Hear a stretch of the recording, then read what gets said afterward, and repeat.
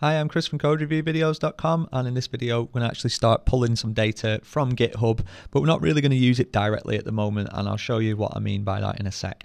Just to quickly cover off from the last video, my style, I've set it to padding 90 at the top, padding top 90 and padding 40 there. Yeah, I sort of got confused towards the end of the last video on how that should look, but that's basically where it needs to be at if you're following along. So GitHub controller, what we're going to do is take the profile, and so the first thing we really need to do is create ourselves a profile.html.twig, and this is going to be the sort of the container for our profile, like the details. So again, if we look back at the side, this sort of sidebar section here is what we're going to put inside our profile. So to keep this separate as it is in a way its own sort of block, it just makes sense to put that inside its own template, and that sort of gets you into the mindset of sort of modularity. So what we're going to do is pull this data from GitHub's API, but to begin with we're going to sort of fake it, and I'll show you how as we go through. So we're on developer.github.com, go to API, and then there's the various different endpoints that we can get access to. The ones that we're going to be interested in is users and repositories. As I say, you don't actually need any authentication to be able to access either of these. You can see that we're just going to hit /users and then the username, but what it doesn't really tell you unless you go to, I think it's the first result, is that you need to put in https api.github.com. So yeah, a little bit strange there, but I assume by the point where you get down to users, it's expected you to have read all the above anyway. So what we can do is just go off to api github.com /users/codereviewvideos.com, not .com, force of habit, sorry. Yeah, so put in any username that you wish there, your own or whatever, and then you can see, we got all these bits of data, and the interesting one in this instance straight away is going to be our avatar URL. And we're going to change things up a touch, because as we render this out, like this is going to be a list for us, so we're going to like fake it a little bit and just make it a little bit more interesting from a Symfony point of view, as opposed to just taking it directly from their API, just to show you some different concepts really. But you could just pull this off entirely and display the fields, but yeah, for the purposes of demo, what I'm going to do, I'm just going to steal this first bit, and notice it's coming back as JSON as well. That's important for later.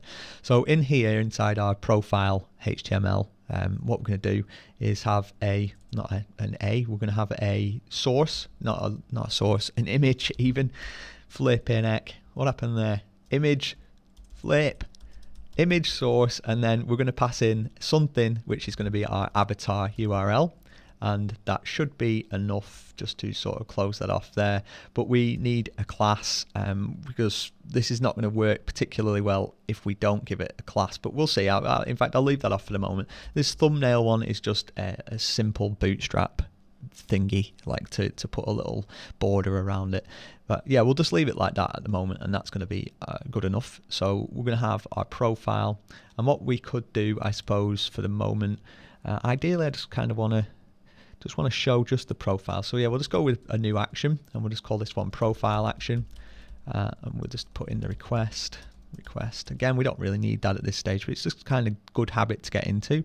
We need to pop on a root for this as well, just so that we can show it off, making sure to use the correct speech marks. So we call this one profile, and we don't need to pass anything to it at the moment, because we're just going to fake the data anyway. Let's call this one profile, close that off, return this, render, and then we're going to render off that profile. So profile is under GitHub /profile HTML twig, and we're not going to even, do we need to pass anything in? We do, because we popped on that avatar URL. So we need to declare it, avatar URL, and again, this is just a standard PHP array. You could even just pull this out and just call this something like I don't know, properties or something. Properties equals that, and then pass in that properties. There's no specialness to just inlining the array. It's just saves a bit of space, looks a bit better, but yeah, that is what's happening there. So don't be confused by, this doesn't have to be in line, it's just sort of convention that we do it that way. And then I want this avatar URL, so let's just nick that whole thing and paste that in. It just needs to be a string as well, and it's going to go off to profile HTML, which is just literally going to render off our thumbnail, I hope. Let's just check that out, profile, And hooray, there I am. Hello, Chris. A bit too big for my liking. Anyway, so that's the gist of it. That's what we're doing. We got this data that we're pulling back from the API. And at the moment, I'm just going to completely fake it, just mock it out and display it in our template. And then later on, we'll start actually pulling in that data. So I'll just finish off this template. Okay, so just a little bit there, just added in the name and the login. So those two properties just come in direct from those two fields. We'll get a little bit more interesting with these in a sec, but let's just keep padding out our array. So we've got name, and we're just, as you can see, we're faking the data at the moment.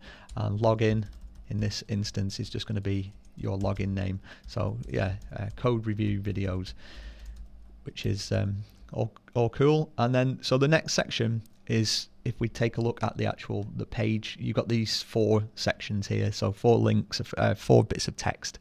One of them's a link, so that's going to make it a little bit more tricky.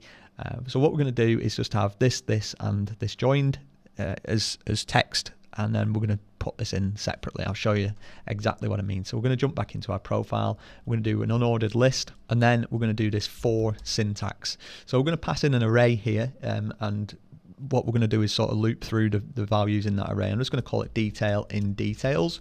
So details is going to be the array key. So let's just go back through here, and this is what I mean. Details there, and then we're going to have a subarray on that. And so that's how it's going to work through these different details that we've got.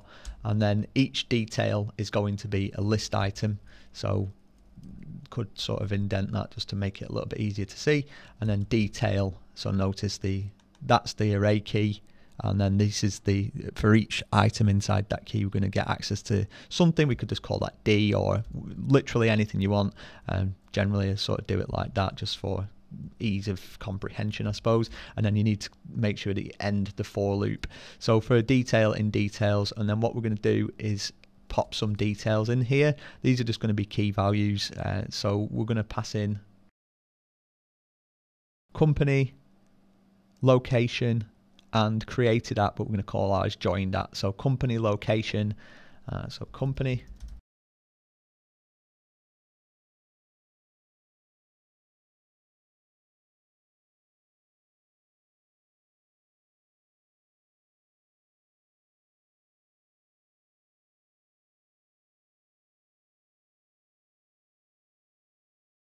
now, interestingly, that's not the way that we're going to get this back. For a start off, it's called created at, and it's a date time, or it's a sort of JavaScripty representation, or ISO date, however you pronounce that. So we're going to need to do a little bit of PHP magic with that, but for the moment, we're just going to leave it faked anyway, so it's not really going to matter. And then we got the concept of blog, which is which is like something that we're going to keep separate. In our case, we're just going to call that, we're going to leave it as blog, but as I say, it's not going to be part of that details array. So I'll show you what I mean by that. So what it's going to do is it's going to loop through all those 3 items, and then just underneath there, but still inside the unordered list, I'm going to have that link to the blog. What on earth happened there? Link. Yeah, well, no wonder, because I'm not even typing in the right thing. And this is going to be a link to the blog.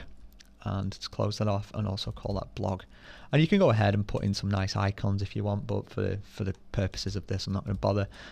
So HR, and then so if we render this off now, which is our tab, this one should be getting a little bit more data. You can see there that we're just sort of faking it out, and then this URL one's at the bottom because it's not inside our list.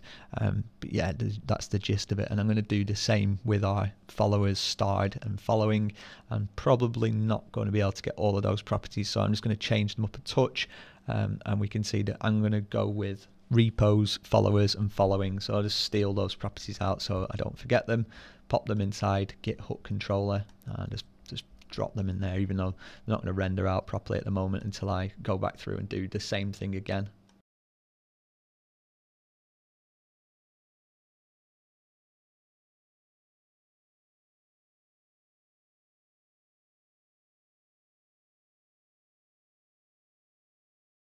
So again, I'm doing something a little bit different here. As you see from GitHub, when you get this back, it's not going to be inside a subarray. I'm going to do that later on, sort the data out.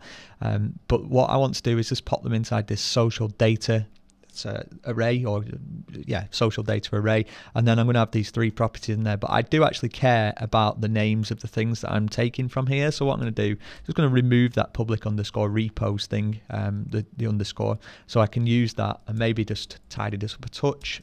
So just give them. In fact, what you could do is just use a twig filter to uppercase or UC words them. I'm not going to bother for the purposes of this. What I want is basically the key and the value in this case. That's the important thing that I'm really wanting to show you. So what you can do is just do for key value. Again, you can call these anything, but it's just the same syntax, but it gives you access to both the key and the value in social data. And then what I can do is just reference both of those parts.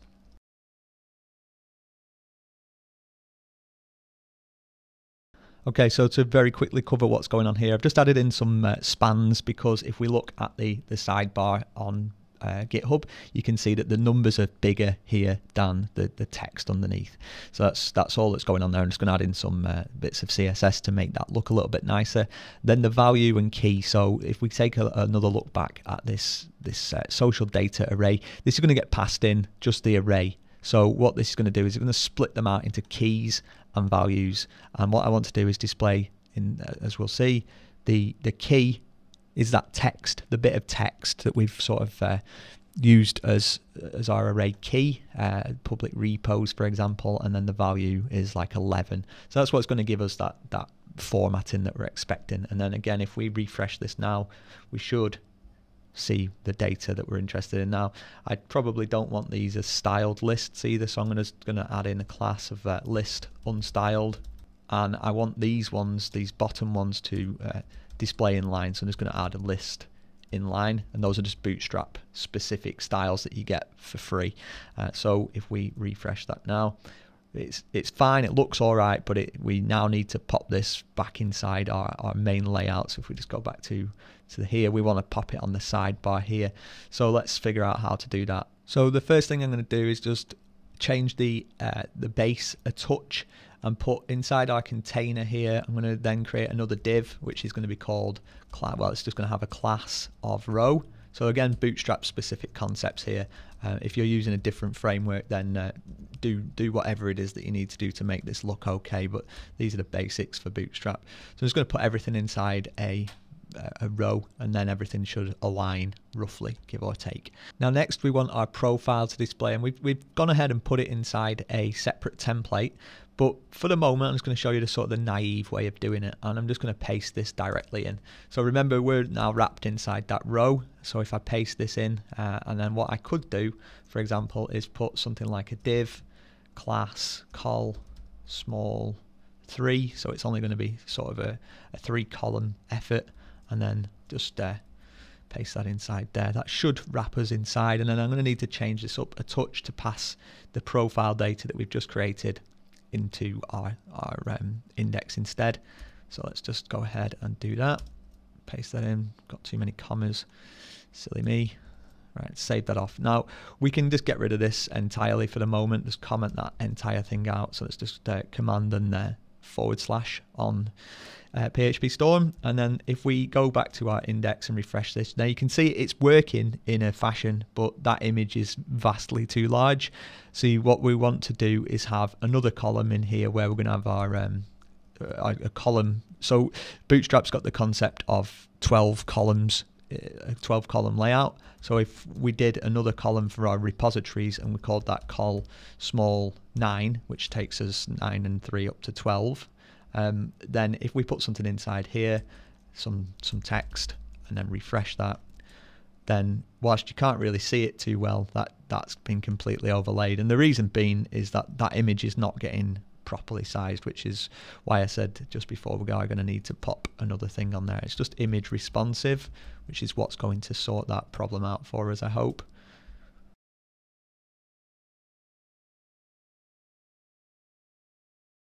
And I also need to remember that I've just sort of copy pasted that template. It completely confused myself as to why that wasn't working. So image responsive, and refresh that. So yeah, there we go. That's fixed that sidebar problem. Now, of course, it's all fake data, and we just need to style that properly as well. So let's just quickly update this my style to add in a nicer style.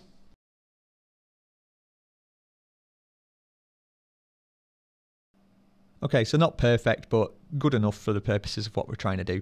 So that's really the sidebar that we've got going on. As I say, we pop this into the index template itself, and that's the sort of the naive way of doing it. So we can do better than this, and we will just very quickly do a cheeky refactoring on this.